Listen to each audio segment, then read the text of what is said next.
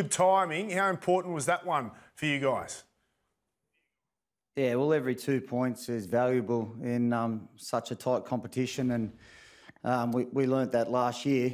But our response was really important on the back of a bad performance last week, and we responded in the best way possible. I feel like we were a bit nervous at the start, and our details off and put ourselves under a bit of pressure, but we had plenty of fight and courage, which was great.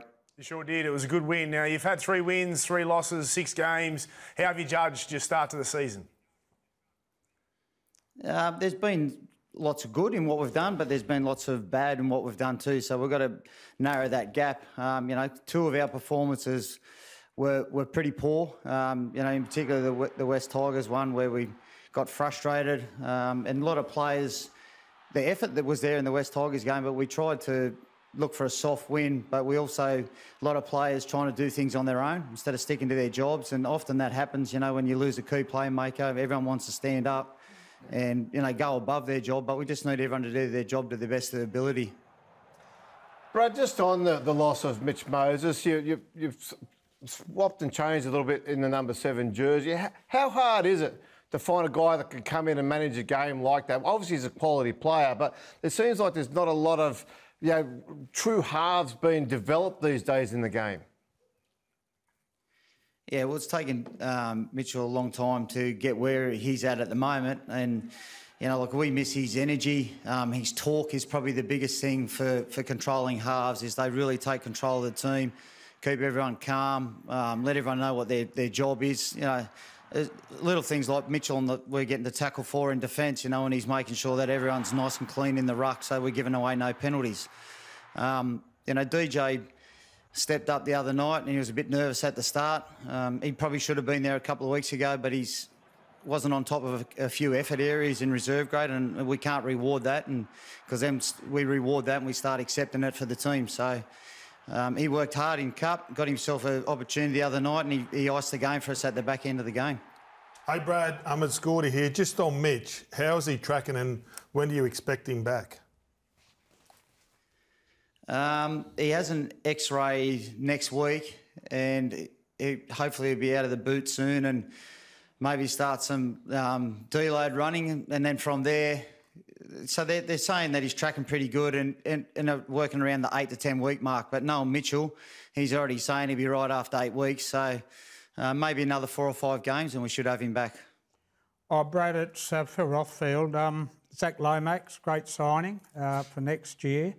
What's he going to bring to your footy club? I presume he'll play centre where he wants to. How do you see that, what he's going to do for your side next year?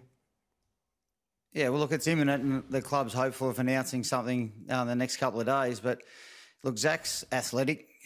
He's fast. He's a bit different to what we've got in the outside backs. He's a kick target. He competes hard. He's nice and aggressive. And, whether he, what side of the field, we don't know, and we'll worry about that next year. But playing in the centre, I feel like, he can be nice and strong out of the backfield for us. But I think that he's got a good ability to set people up on the outside of him, as well as, the try-scoring ability he has himself. Yeah, Brad, there was talk there might be a swap and he could come this year. Is that a chance of happening later in the year, next few weeks? Have you got anyone you'd send to Flano and replace?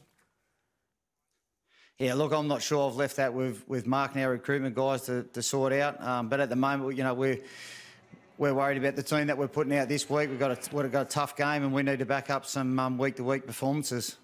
One of the things you've been doing, Brad, or talking about in recent times, is trying to find that X factor. We saw that last year with a little bit of talk with Clint Gutherson offering the change positions if you could accommodate that. I see a player like Blaze Talangi and think he's an X factor player. Has there been a thought there to try and promote him and start him each week just to bring that X factor to your team?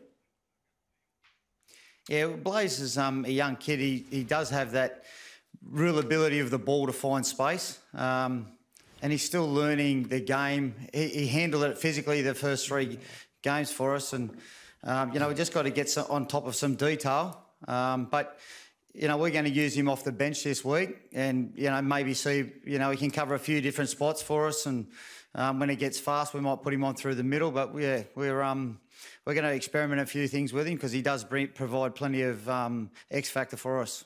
But Dylan Brown, I'm a big fan of his. I think he's got so much potential and he's shown brilliance over the past few seasons, but he's been a little bit critical of himself, especially with Mitch being out. As his coach, what do you want to see out of Dylan week in and week out, especially now without his chief playmaker by his side?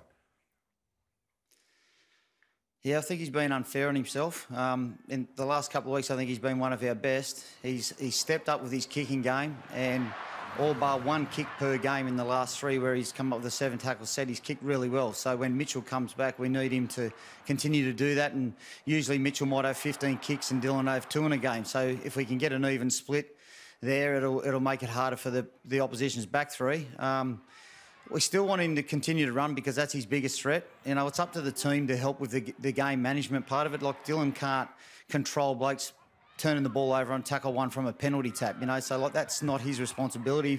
We keep it pretty simple the way we like to play, and, you know, we've got that power athlete in our team where we like to play that power game with a selective offload, and that suits Dylan.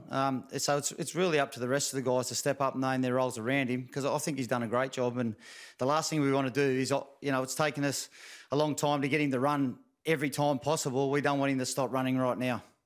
Parramatta's one of the big clubs, Brad. There's always talk around the club. There's always a lot of very impatient fans too, waiting for that premiership to come along. How are you handling that? Because there has been just a little bit of scuttlebutt around. There's always a little bit of noise around about Parramatta. How are you handling that this year, and how do you quieten that? Oh, the only way to quieten is with performances, and we need to be more consistent. But I've got the confidence and the trust in the club that I'd be the first to know if there was any issues.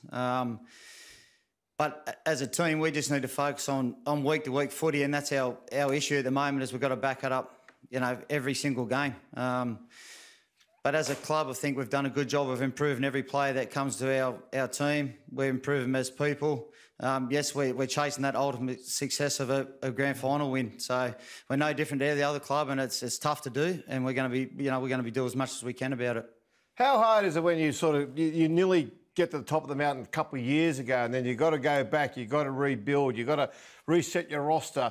How difficult is that when you've got so close to try and just keep it there without having to go through the whole rebuild again? Yeah, look, that's part of coaching. It's tough. It's, you know, when you improve players, they deserve more money, want more money, and it's hard to keep everyone. It's just, that's what the salary cap's designed to do, to try and even the competition out.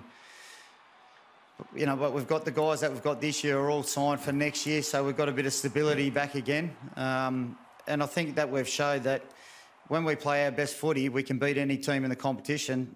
You know, the thing that concerns me is at times our biggest threat is ourselves. You know, sometimes we self-destruct and beat ourselves.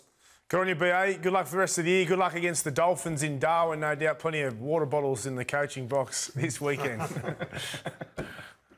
Yeah, thanks, boys. He loves the water bottles in Darwin, doesn't he? Yeah, he does. You noticed that the last few years? Yeah.